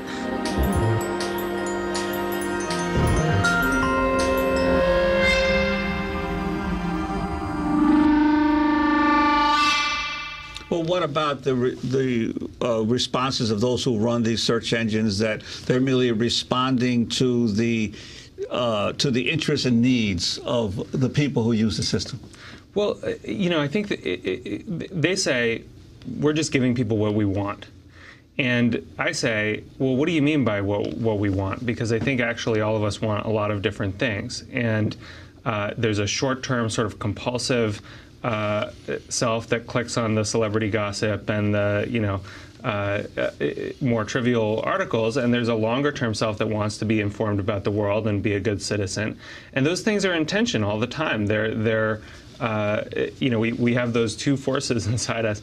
And the best media helps us sort of, it helps the long-term self get an edge a little bit. It you know, gives us some information vegetables and some information dessert. And you get a balanced information diet. This is like you're just surrounded by empty calories, by information junk food. Cereal, the colors, the aroma, the fruity taste. You wouldn't ever believe that Facebook is a place to create friends without knowing that there's a whole lot of other motivations around it. I really think that Facebook needs to be focused on building the best experiences for people around the world. That's one of the reasons why people talk about media literacy. You know, that's one of the reasons why we try to teach children that advertising, you know, advertising isn't telling you that a certain breakfast cereal is good for you because it's good for you. It's trying to tell you that it's because they want you to buy it, and the chances are it's not good for you because it's full of sugar. That's why it tastes so nice, you know. So the same is true for Facebook then? Well, it's full of sugar and it tastes so nice.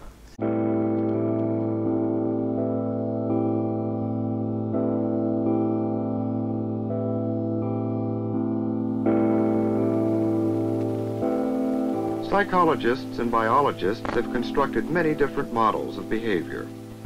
For the sake of consistency, we shall describe only one of them, the model of behavior theory associated with B.F. Skinner.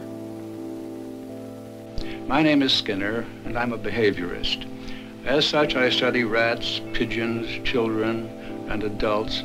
Naturally, the brain plays an important role in bridging the gap between what has happened to a person and his current behavior. Most of the early work in behavior theory used the white rat as a subject, and so does much that is being done today. This is a final performance of a rat already trained to press the lever. Each response is reinforced, and the rat has established a pattern of pressing with the right paw that involves little wasted effort.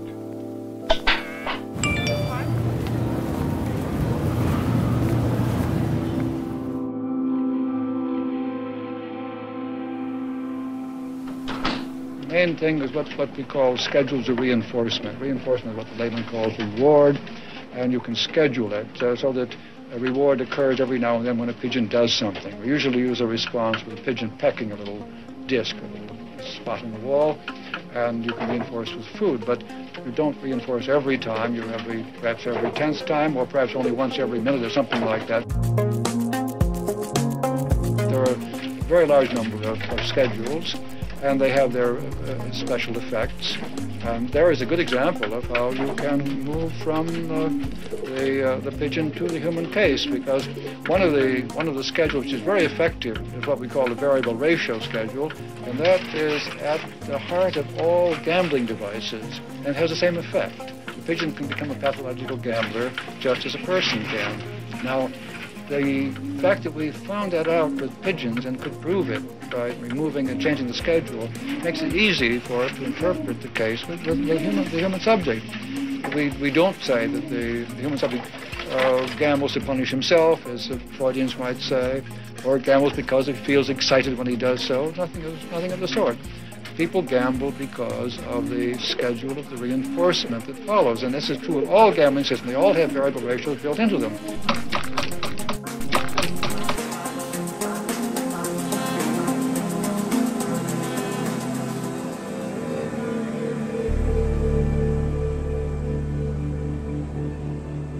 If you're using the metaphor of Las Vegas slot machines, it's one thing for a person to make a choice to get into a car, to drive to a casino, to get out and to play the slot machines there.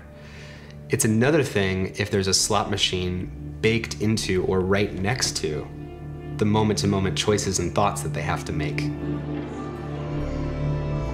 A slot machine is persuasive because it operates on a principle of intermittent variable reward, which means that you pull some lever and sometimes you get an exciting, enticing reward, and other times you don't. And it's exactly when it's unpredictable, when uncertainty is maximized, that people get the largest rush and the largest addictiveness is created when it's a variable reward, an intermittent variable schedule reward. And your phone works the same way. You check your phone and sometimes it's like, oh, I got a text message from the girl I'm trying to date, or I got this exciting new TED Talk on my phone or something.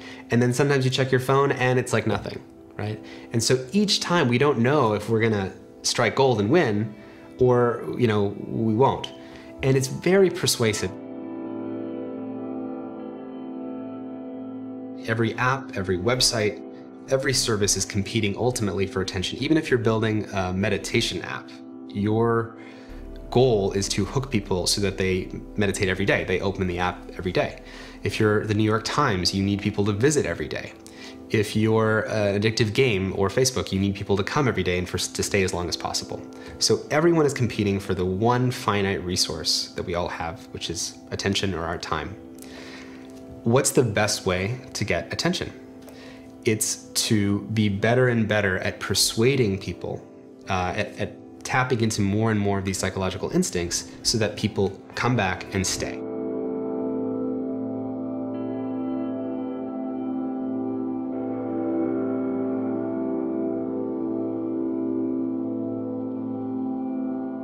You wake up in the morning and one of the first things people do is they turn their phone over and they check it. And that programs their whole mind to think about their day, about what they owe to the world, the obligations they have to repay. And whenever we have a break in time, we don't know what to think about, so we often check our phone to see, well, what should I be thinking about? Who can I get back to? So what typically happened with persuasion was it was a billboard or something like that. So there was a moment where you're driving and you see something and it changes your beliefs about a product. That's one kind of persuasion, but another way is when it's actually influencing the contents of your mind moment to moment. And this is what Skinner talks about and envisaged in the 1950s. Society can be acculturated and programmed using powerful forms of persuasion based on addiction and reward. Professor Skinner has even written a novel, Walden 2, his vision of a whole society programmed on the reward system, behaving infallibly and being happy doing it. Skinner has a very ingenious way of making a system of highly compulsive organizations seem as though it were a very humane one. This is his great and original contribution. The old-fashioned mechanical collectives, the mega machines, as I call them, were brutal. They used punishment as a way of enforcing conformity. Skinner and the psychological school that he represents have found a much better system than punishment. They first tried it out on animals, and now they're applying it to human beings. Reward them. Make them do exactly what you want them to do without the whip, but with some form of sugar-coated drug or candy, which will make them think that they're actually enjoying every moment of it. This is the most dangerous of all systems of compulsion. That's why I regard Skinner's Walden 2 as another name for hell. And it would be a worse hell because we wouldn't realize we were there. We would imagine that we're still in heaven.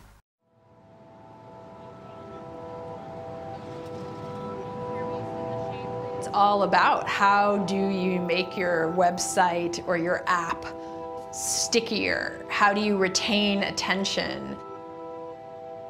Right now, it's measured through these little units of time and clicks, and how long do you sit there? And you think about what is the logical sort of end point that they're after here. They are trying to turn everybody into what looks a lot like an addict.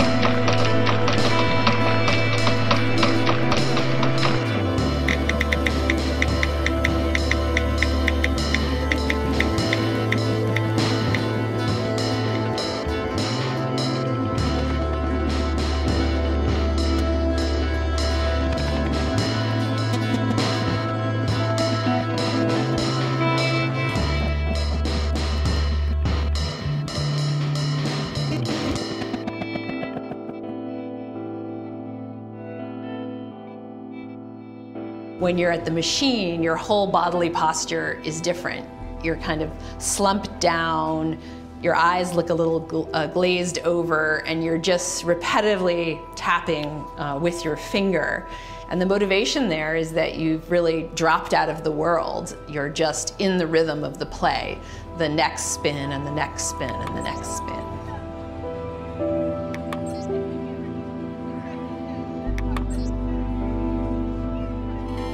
We all have these sorts of experiences today with machines. I think we've all glimpsed the zone, so to speak, whether it's trying to buy something in an eBay auction or playing Candy Crush.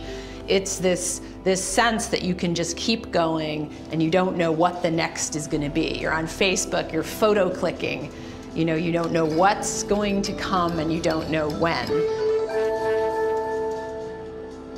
An incredibly small, repetitive little loop.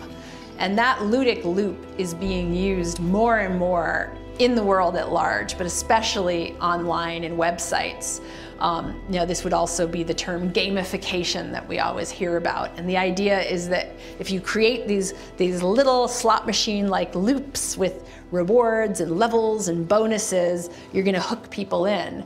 And it is true that it has those effects, but also with the collateral damage and the consequences, that there's this little clicking, micro-clicking culture, and this sort of value, corporate value is increasingly coming to be measured in terms of clicks and likes. It's a kind of nano monetization of human experience. If the thought process that went into building these applications, Facebook being the first of them, to really understand it, that thought process was all about how do we consume as much of your time and conscious attention as possible.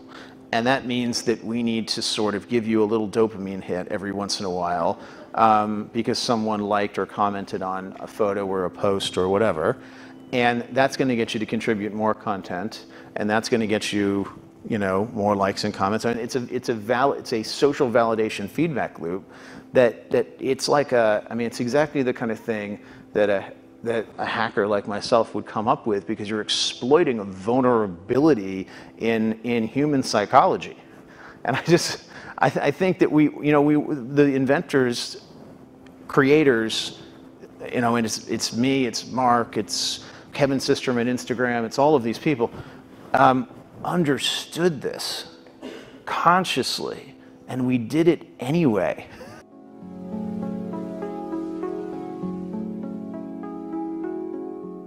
Look at the devolution of the way we represent ourselves online has devolved from the quirky, personalized HTML web page, homepage of the 90s, to the somewhat modular but still strange presence of a MySpace page, to the completely formatted and market-friendly presence of a Facebook page.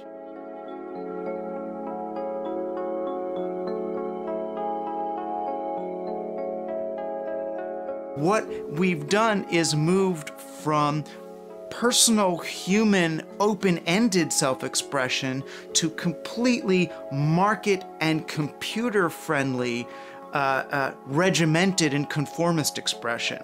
And that's because we've turned the net from a venue for self-expression to a way to render ourselves up onto the market.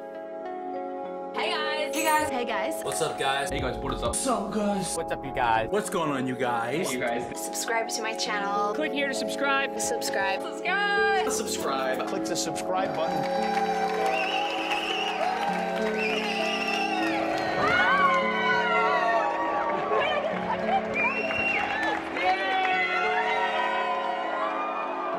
Screen culture is not only addictive, but obsessive-compulsive addictive.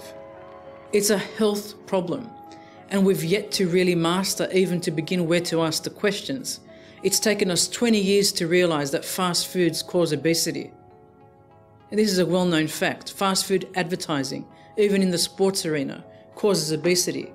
How long is it going to take us to realize the addictive nature of smartphone usage? 5 years, 10 years? Is that going to be too late by then, because the mimicry will have been well entrenched in the next generation? What do you do about that? The thing is, you've got to do something about it today. Absence of evidence isn't evidence of absence. As witness the smoking in the 50s, that was the mantra of the tobacco companies, that there wasn't any evidence. So that's the first issue. Second, as a neuroscientist, I think there is evidence, certainly, that the brain will adapt, and therefore it's not an unreasonable assumption that it will adapt in a way that is equipped to survive almost as though it's a computer itself in a two-dimensional world where fast responses are mandated in response to stimulation rather than in a thought. Third, there is actually evidence accumulating. There's Nicholas Carr's The Shallows, there's Richard Watson's Future Minds, there's Sherry Turkle's Alone Together, there's a brilliant review by Daphne Bavelier in the very high-impact journal Neuron from last year, where she suggested that there was a tendency now for increase in distraction, violence and addiction related to screen technologies. Now, of course, one swallow doesn't make a summer, and one can go through all the literature and find fault with some of the studies and show their shortcomings, of course. But we must do this, we must have the debate. Most of the reactions that have taken place in art, including those that come under the head of the beatniks and the hippies, have some underlying sense in the reaction itself. But the remedy is part of the disease. The remedy, in fact, makes it easier for the institutions that now have their hold upon us to be even more compulsive and even more effective than ever before. If we don't care, if we drop out, if we lose ourselves in insane fantasy of some kinds, we lose our possibility of restoring our own autonomy, of taking charge of our life, because this requires greater energy, greater effort than that which is required to live through the daily life of a machine worker. We have to become fully activated human beings, every part of us, tremendously alive and ready to take charge. And this can't be done by people who are in escape, people who are who form the habit of total rejection. We must know what we want, not just what we don't want.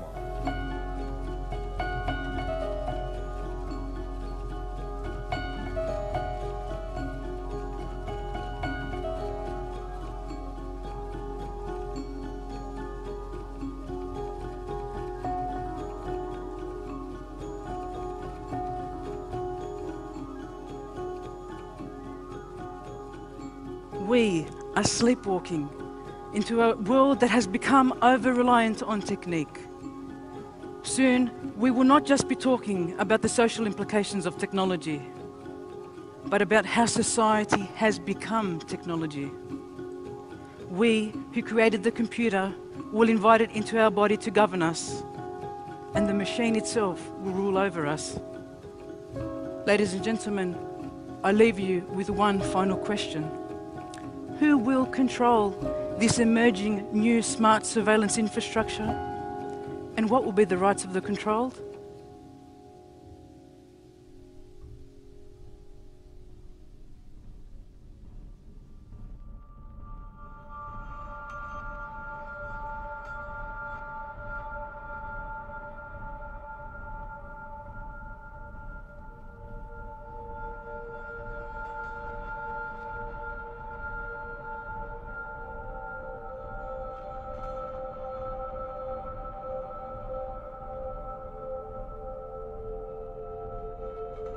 There's these transhumanists who believe that someday humans will be incorporated into the machine, and machines and humans will sort of be one.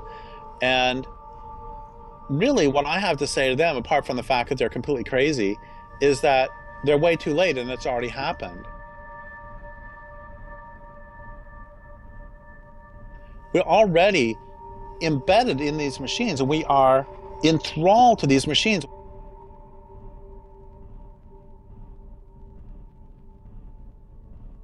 Think about it. Do you touch plastic or human flesh more often? You know, or think about it. How many machines do you have daily relationships with? And on the other hand, how many wild animals do you have daily relationships with?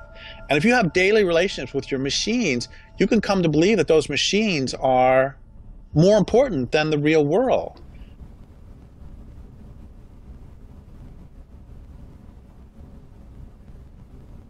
This is what matters. The experience of a product. Will it make life better? You see that? Life. Of this. On a phone. More people connect face-to-face on the iPhone. All my students have the brand new Surface. The more that technology can fit into our lives. Till every idea we touch You should get a PS4. enhances each life it touches.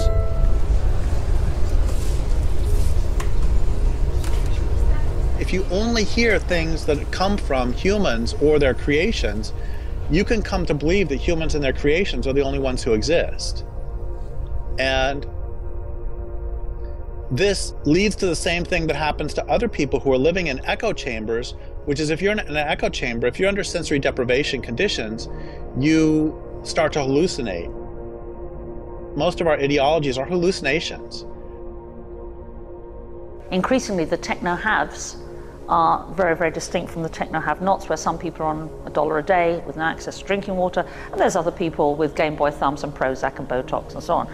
And it struck me that this world, leaving aside humanitarian issues, was economically and ecologically not viable. You can't have a divide like that.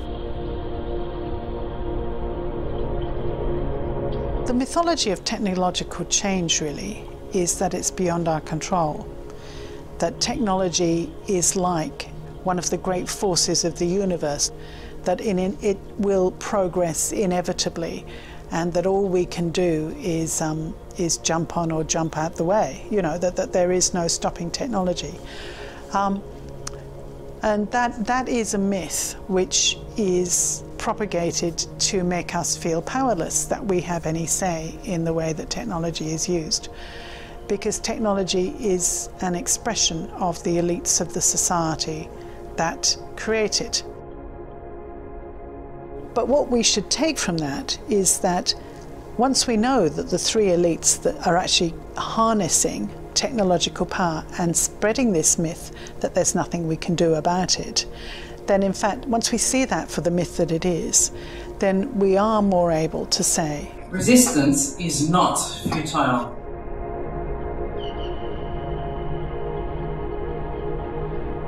This culture will consume the world in order to power these machines.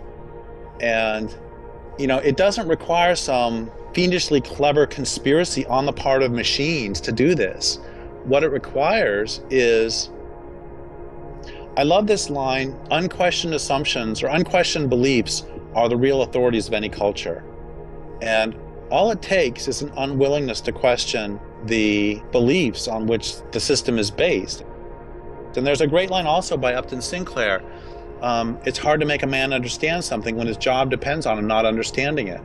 And I would say it's hard to make a person understand something when their entitlement depends on them not understanding it. And when their addiction depends on them not understanding it. I think that it's all tied to addiction too. The word addiction actually comes from the same root as to enslave, because originally a judge would issue an edict causing someone to become a slave, and so they were addicted. It's pretty clear, you know, when we talk about people who are heroin addicts or something, it's pretty clear that they are enslaved to the addiction. And it's a little bit less easy to see in ourselves as we spend most of the day staring at a screen. And it's also a bit more difficult to see when we talk about some group of people being addicted to power over others, which is what this culture is really based on.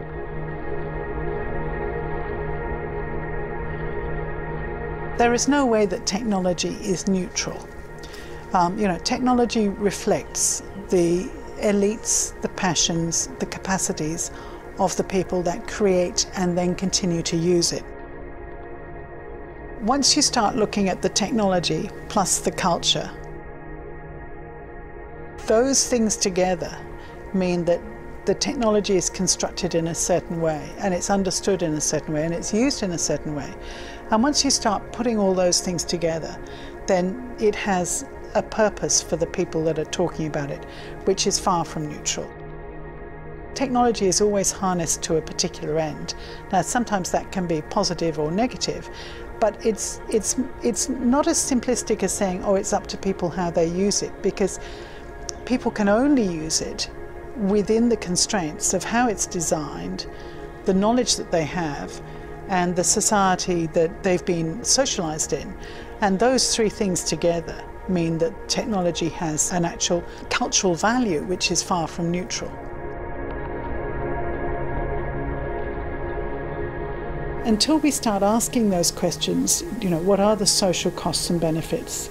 And who is excluded? And what is the environmental cost of all this? I mean, you know, there are in terms of the huge amount of toxic landfill from discarded mobiles, for example. Yes, and you know, until we start looking at those other pictures in terms of we look at the way that technology works as a sort of as a network of connection, but instead see it as part of a living world, because technology is not part of that living world. It has an impact upon that living world. Until we see those bigger questions and technology in the broader scheme of things rather than just as its own story, I think we're only scratching the surface of the many ways in which we are using it, and we're using it to change ourselves and our futures.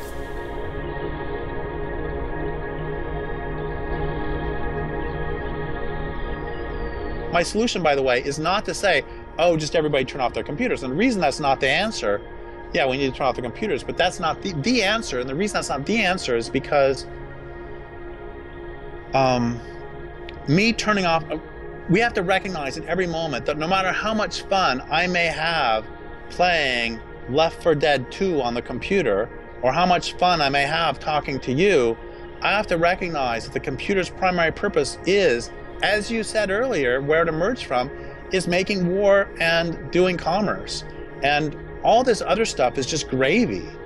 And the global economy as it is couldn't exist without computers. And I could turn my computer off and it would not stop the destruction of the planet one little bit. What needs to happen is the entire infrastructure, the entire technique surrounding all this needs to be stopped. And it needs to be, it's so highly addictive that I think it needs to be destroyed, because I believe that people are so addicted to it that they won't give it up.